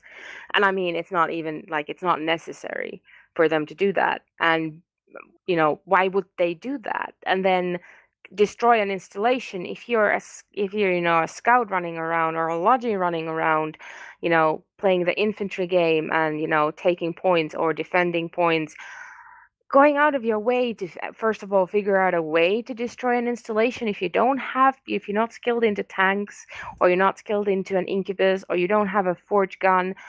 I mean, and then taking the time of leaving the actual gameplay and leaving the stuff you do to actually help your team win, and just ignoring all of that just so you can kill some installations because of a stupid daily mission. That's not fun. That's tedious. And I mean, yeah, no one's obligated to do their daily missions or all of their daily missions, but when it's an event, it's just kind of like you have to do it to get the reward, but it's so out of your actual gameplay that what you would actually do to enjoy the game and help your team win, you're actually working against your team winning by removing yourself from the game to go and hunt down installations. I mean, yeah, it's just sounds so counterintuitive to me that I don't understand why someone would think that's a great event. It doesn't make any sense to me. Well, and this does kind of go back to what we laughed about earlier, is that, I've had matches where, we're not doing well, and that's because 4 people are doing laps in LAVs to get their cover X number of meters mission for the day. And so, I mean, even if, you're not obligated to do daily missions, but for those who are and are going to do that, I mean, it could adversely affect the gameplay experience for other people, because now I'm basically fighting a match where I'm down X number of people because they're playing Mario Kart on the map, and I can't blame them for wanting to do that. They're rewarded for doing that, but at the same time, it does encourage a style of gameplay that is not actually helpful to the rest of the team, and it does cause issues, like you said. So I mean, it's something you really have to approach with a lot of caution. In the case that a lot of times, and I'll just be honest, I don't feel like winning or losing matters that much most of the time in pubs. I enjoy the fact that it changes up the gameplay. It changes up the feel of what I'm doing, even when it's hectic and crazy, because I'm like, oh my god, how do I get these stupid kill assists, and how do I get these hacks done, and how do I get all this stuff taken care of? It's different. It's fun. Well, and that's very true. I mean, that is kind of the intention of the daily missions, is to change things up and give you different things to work on. But you, at the same time, you don't want to have missions that are so far removed from the gameplay that people remove themselves from the gameplay to go do them. Exactly. Yeah, that's the thing. I mean, that's why I would like the daily missions system to be more a question of, don't just like the static list of do all these things. It's because of it comes from a random pool of different type of missions that are geared towards different type of players, that leads to either you just ignore them, which is fine. I mean, that's acceptable, except when you're like me and you're just kind of like, but it's there and it's telling it's unfinished, I need to do it. And that's not even counting the fact that, now we have CP, and if you're in a PC corp, CP is actually important, and you want to make as much of it as possible. And, that's the other drive now, which we didn't have before, so it didn't matter as much before. But now, I mean, if it was more of a do this or do that, like you have options rather than, just this list of you have to do all of these things.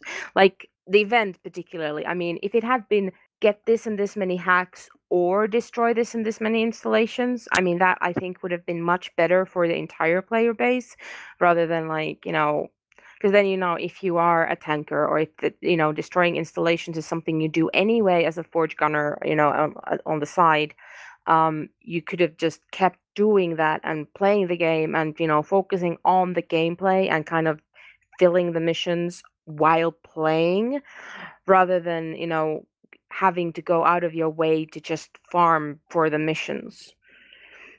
I mean, I just think like the missions should be extra. They shouldn't force you to grind, which is what they do now a lot of the time. They force you to grind more. You actually just gave me an idea. It seems to me like you want like a different group of options. Like I never run vehicles, and then when I get and I never run a scout either. I never hack points. I'm always defending the guy hacking the point, or I'm never in a vehicle, so I'm not gonna get vehicle kill assists.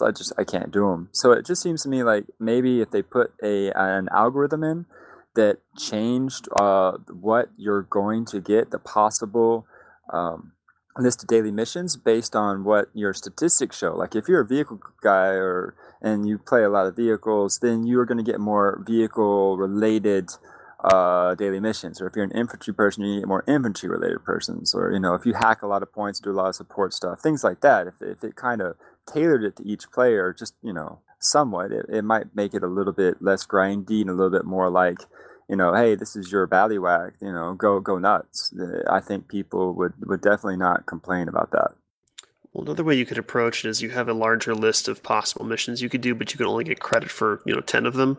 So the amount of CP and the amount of rewards you could obtain would be the same as it is now, but it would allow you to have some more flexibility in picking which ones you actually want to work on, rather than these are the 10, you have to do these 10 to get the reward, but instead maybe give like 20 missions. And that way you can kind of tailor which ones you want to do based on your playstyle. So I mean, if you don't do vehicles, you aren't forced to do vehicle kill assists, you can just select a different one. And I suppose that is kind of what the reroll is, but at the same time might be worth kind of loosening up that restriction a bit and giving people more options to choose from. And I mean, Pokey, I know, like, I think a lot of people are starting to catch how bad my luck is when it comes to anything RNG related.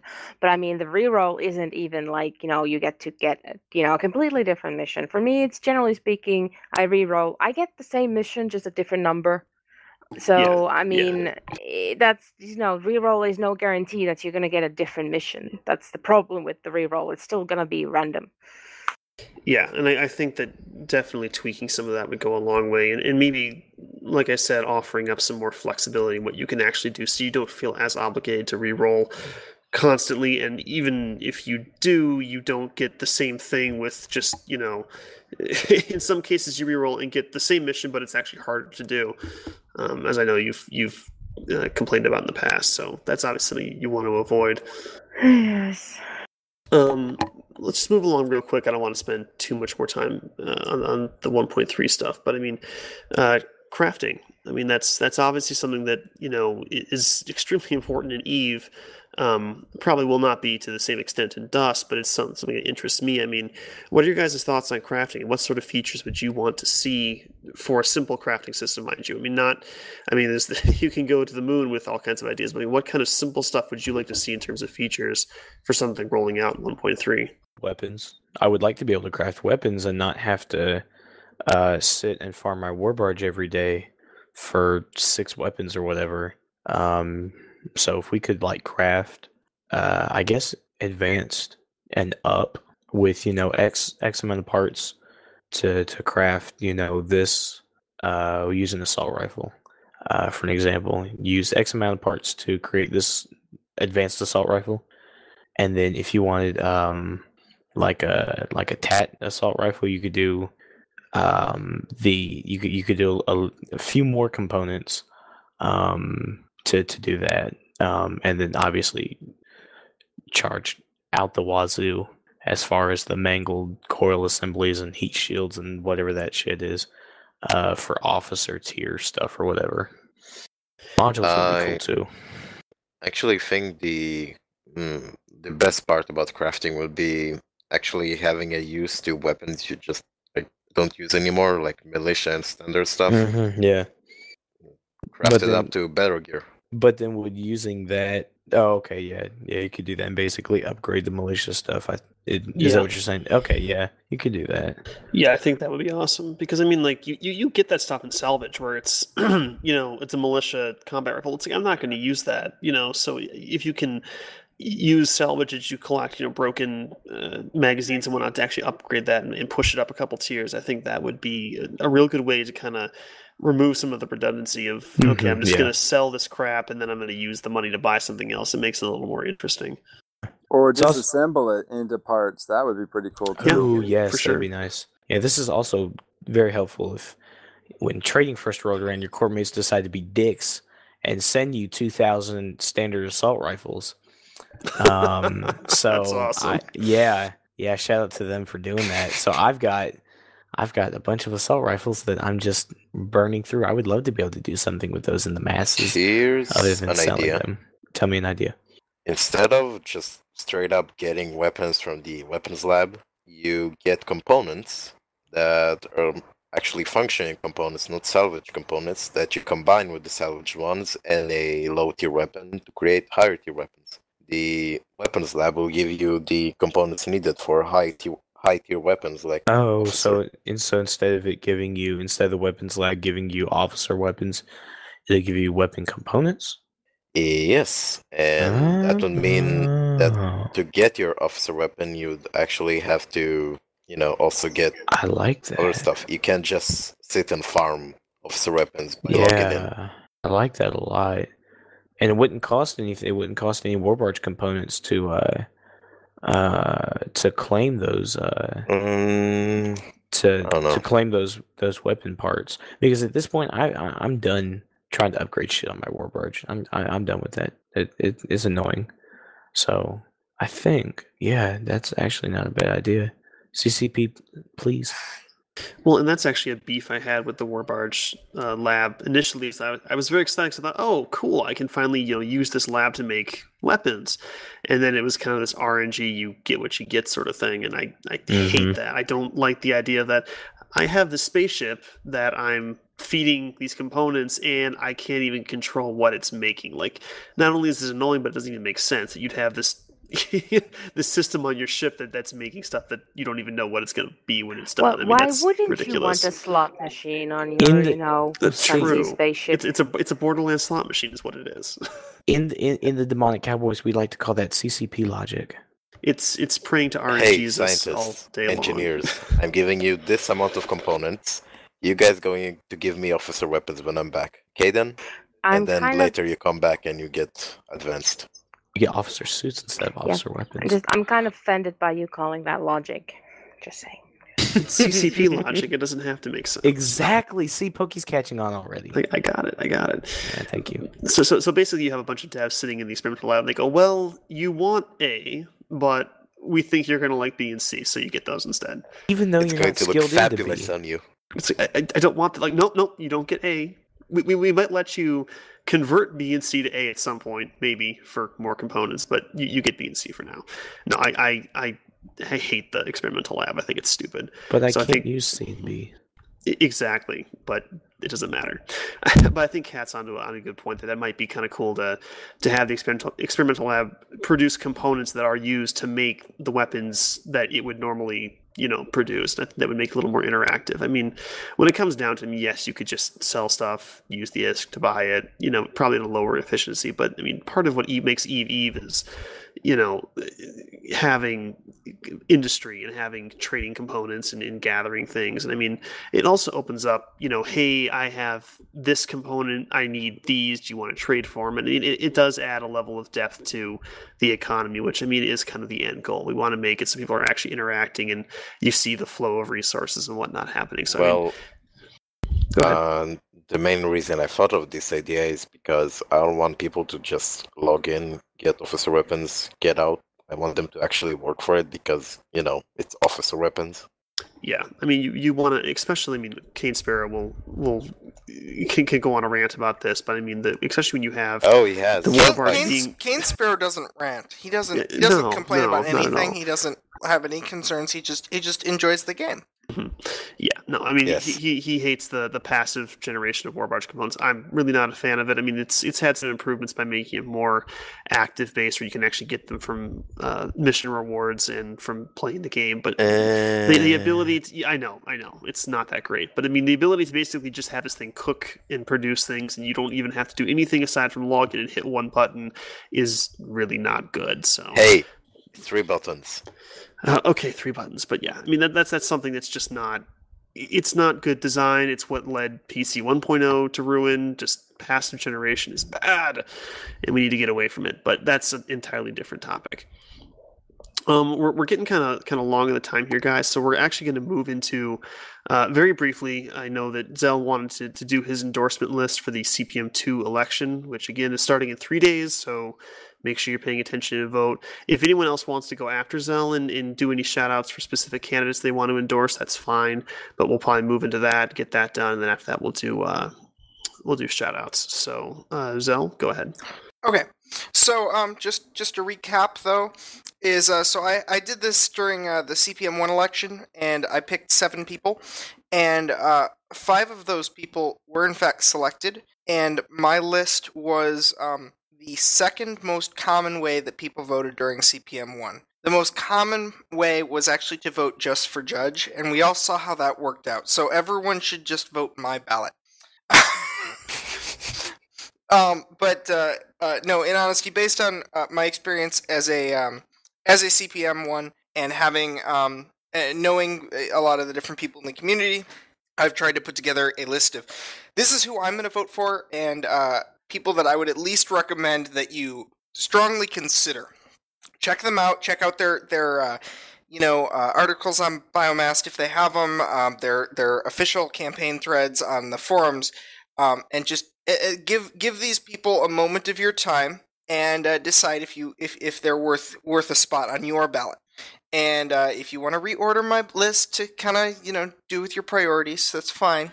But this is how I'm voting. I may actually reorder it myself though in the next few days, because it's really, really hard to do this because we actually have like a lot of really cool candidates this year. And it was very hard for me to decide where to put people, and I'm not entirely confident in it as it is. So my top choice is our very own Pokey Draven, who I feel was horribly snubbed last year by not getting a seat. And I have put him at the top because I absolutely want to see him get his spot and his day to do this. He's been a huge provider of feedback and thoughts and contribution on the forums. He's an incredibly great person. You listen to the show. No, I'm done. You know him. Vote for him. The second person on my list is Crossa2. Hopefully I don't need to explain why, but he is one of our greatest assets on CPM1. He was always the person that I would go and run to if I didn't feel like I was communicating properly with people, which happens a lot because I'm me. The big thing that I want to note on Cross is a lot of people may think that it's a guarantee shoe-in that he gets a seat, and that is not a good assumption if everyone else also makes that assumption. So just put him near the top of your list. Make sure he's up there. Put him on the top if you feel so inclined. As long as he gets a seat, then your vote will slide down and count towards the next person. So just make sure not to keep him with us. I think incumbents in CPM1, it's important for people who have gone through the experience of CPM to help guide the next CPM, and I think Cross is absolutely the best person to do that. The third person I have on my list is Darth Carbonite, who is in here this week. It's kind of hard to explain because some people haven't seen him as much. He's not a big forum person, but I've played with him extensively. He is a leader. He loves the game. He's extremely good at every role that he touches, so he has a fairly good perspective from a technical balance standpoint. You've seen him a bit here. Zaria loves his voice. I would say I do too, but that would sound weird. But so I absolutely recommend Darth, and he has a great forum thread that he's put together that you can read about him in a condensed fashion. this is really weird because no one else is even commenting on this as I'm talking, and I am I still here? Is everyone still here? You're here. Just don't interrupt you. Yeah. I'm preoccupied at the moment. It's really awkward. I'm sorry. I know you're confused though, but people actually don't interrupt each other like you do. All right. Okay, go ahead.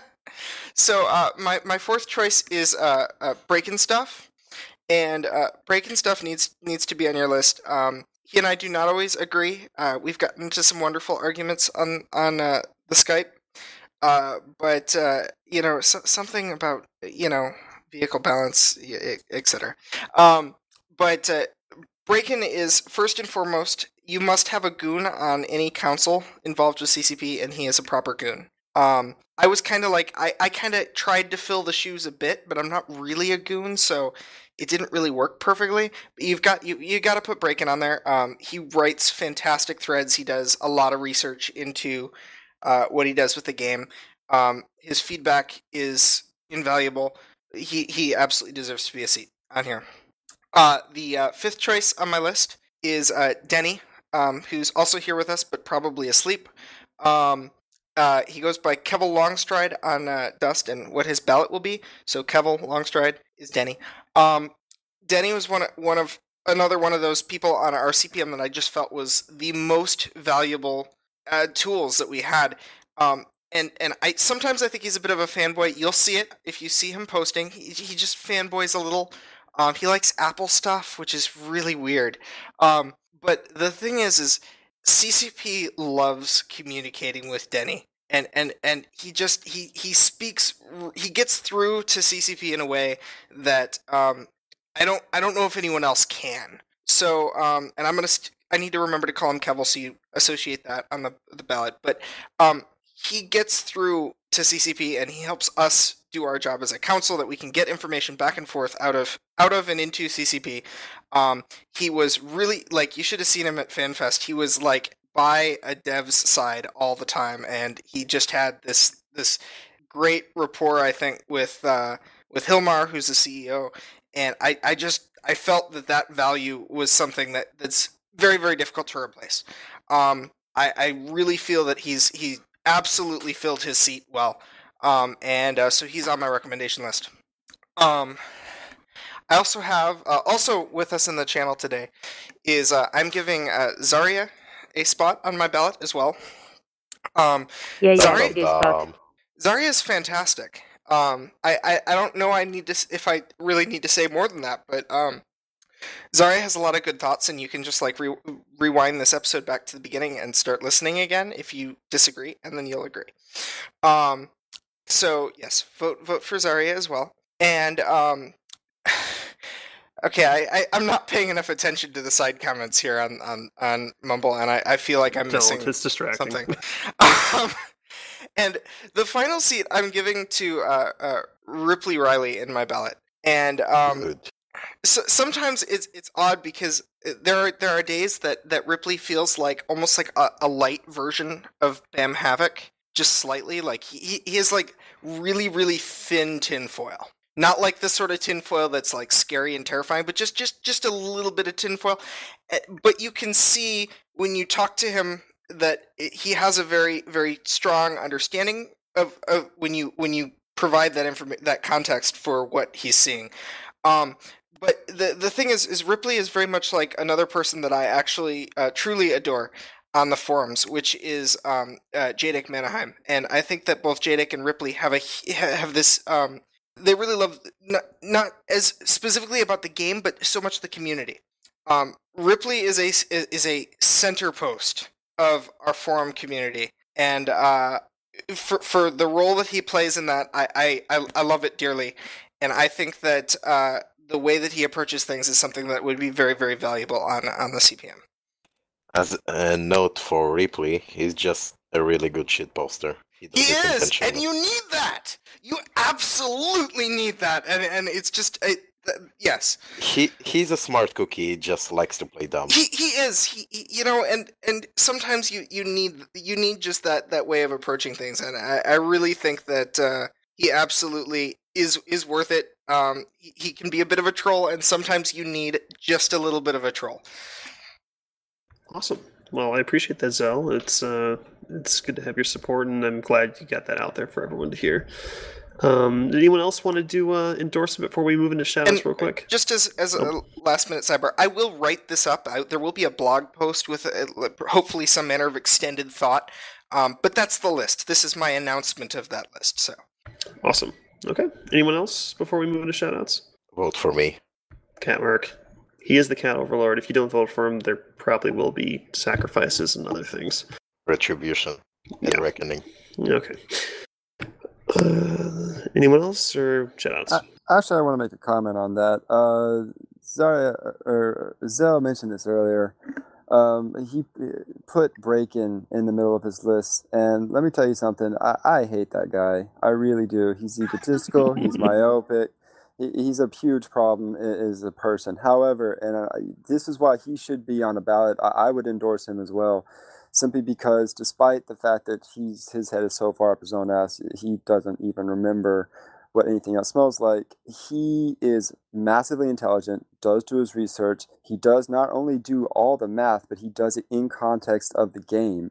And then even when he doesn't agree with you, or if he does agree with you, it doesn't matter. No matter what, he always takes things that you said in other threads and puts them in other threads and mentions them. He's like, well, then, he'll say, yeah, well, people have also said this, so this is another spot. So as much as I dislike that guy, I think that he would be an excellent CPM. I would like to endorse Kane Sparrow for the number 1 slot of CPM. That's Kane. Kane. I forgot. There needs to be an 8th slot just so you can vote for Kane. He's not actually running, but if you vote for him anyways, he is running. Stop Kane spreading is that totally lie. running. Stop spreading. He's getting in my number 1 slot. I mean, come on. Darth, is Kane running? Yeah, stop spreading he that lie. 100% He running. is running. Okay, thank And you. if Darth said it, it's true. Yes. Kane Especially Sparrow, for Zaria. you heard it here first on Biomassed, people. Kane Sparrow, CPM 2, vote in 3 days. Yes, just vote for Kane. Right, I caught up on the sidebar chat. Fuck everybody else. Vote for Kane, guys. Let's move into shoutouts real quick. I gotta get going here. So let's start at the top. Vote of for the list Kane or with Cat. get caned. Right. Yes. Okay. Cat Merc. Shout out. Go man. I have no idea. Oh, good lord. Okay, we'll start at the bottom then, Zaria. Hey, that's just mean. I thought I had a moment. You're killing me.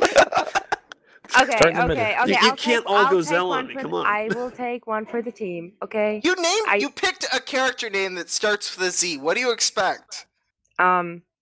Shush. Not this. Shush. Anyway, back on track. I want to give a shout out to all my lovely people in Outer Heaven because they're some of the people I play this game for still after way too long. And shout out to my man Pokey for managing to stay somewhat sober during this show. Yes. It's really hard. Like I don't know how Jason isn't drunk off his ass every single episode because it's stressful. All right, Zell. I'm gonna give my shout outs to everyone who's running this year. I really am thrilled that there are such great candidates that I do have a serious difficulty figuring out how to order them and having this question about where I'm second guessing the different reasons that I choose them and where that place should place them on my ballot. I'm really looking forward to it. I'm really excited to see where CPM2 goes. Awesome. All right, Bait. I'd like to give my shout out to the wonderful, wonderful people at the Demonic Cowboys. I love you guys so much. I'd also like to give a shout out to Netflix for having Malcolm in the Middle on their queue. I've been watching that as of late. Very, very entertaining blast from the past. Sounds good, man. All right, Imp. I'd like to give a shout out to former or soon to be former CPM members. End of an era. Great job, fellas. Y'all were incredible. With the exception of Thank Judge, you. there's not Thank a you so single much. one of you guys I felt really didn't do it. And I also want to give a shout out to the country of Japan for not having open container laws because it is summer, it is sunny outside, and I can walk around drinking a beer in the park or on the street, and the cops will just, instead of stopping me and citing me, they'll stop me and say, hey, where can I get that beer? It looks tasty. That sounds awesome. All right, Denny, you still awake, man? No. I think he's gone. Well, thank you, Denny, He's for gone. showing up. I know it's late as shit there. So Shout thanks, out to man. Denny for being a trooper. Right. There you go. All right, Darth Like Carbonite? every time he has to show up for like something like this or a CCP Okay. meeting at You these hours. guys it's realize awful. that it's 2 hours later for me and Cat Merc than it is for Denny. Well, And shout we're out to not you too, getting Zaria any, and Cat Merc. Do you want a props. cookie? Yes, I Yes. do actually want okay, a cookie. We will Anyway, get sorry, you a go on. cookie. You Insomniacs don't count. ooh. Shh! Don't bring okay. facts into this. Okay, Out of guys. curiosity, is it if it's later for you? Do you actually stay up later, or do you just get up earlier? I've stayed up. I haven't been to bed since yesterday. Insomniacs don't This count. is what sickness looks like. All right. I will Go give ahead. you my sympathy there. Go to bed, get some sleep. Sheesh. Zell. Darth, go before they cut you off again. Okay, yeah, I'll just give my shout out to the community, to Cookies, to you guys for bearing with me, and thanks for inviting me on the podcast. I'm glad to have you, man. You should come back again. Squeak. All right, Kat, are you ready now? You good to go? Maybe. Oh, Right. good lord. Drum roll, please. You need a whole drum roll for this. It's hard to drum roll when Yes. you push a This talk. is better be impressive. Meow. Okay. So We're knew that was just coming. son of a. I'm done. So good, We're done. so I'm good. not drinking enough. Okay. I feel more. let down. Okay, guys. Wait, no. On a more serious note, shout out to Zaria because come on, Zell, you kissed everyone's ass, but for her you just said like, all right, she's cool. Vote for her. Because Come everyone on, knows dude. why they should vote for Zaria already. She needs no explanation. It really is, and really. I just like this whole thing was really weird to go through it. I'm like, I want to do this on the show, and then I'm like, good God, everyone's being silent. No. I expected some commentary, some heckling, whatever going through it, and it's just like dead silence. Yeah, It was we were weird. doing that heckling in the text chat. I know, and Yeah, that was so- entertaining, We didn't and I want was to missing it interrupt. because I was talking. Zell, we value your opinion, and so we didn't want to interrupt the words of wisdom. I don't do that. Value your opinion? Okay. I cannot do that. No, don't act like you do. All right.